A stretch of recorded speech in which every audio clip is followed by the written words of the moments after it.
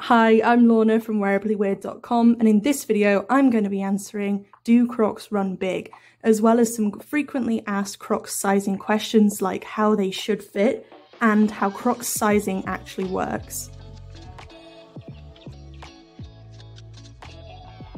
I've been wearing Crocs for 10 years or so, and in my personal experience I find Crocs do not run big or small, they actually fit true to size with a little bit of wiggle room. Crocs themselves have also stated that their shoes are expected to run true to size in their official Crocs size guide.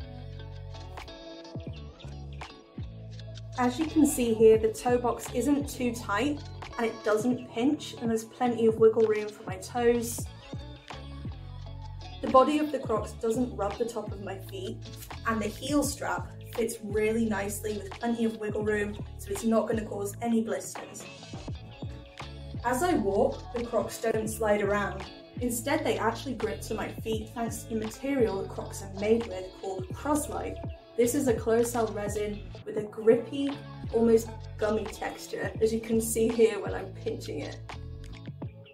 Your Crocs should fit really well and feel really secure when they're worn.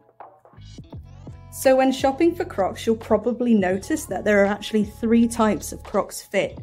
There's the roomy fit, which is perfect for those with wide feet.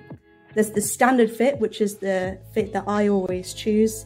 And then there's the relaxed fit, which is somewhere in between the roomy and standard, which is perfect for wearing around the house, or if you're looking to purchase Crocs slippers, the relaxed fit is really nice in those.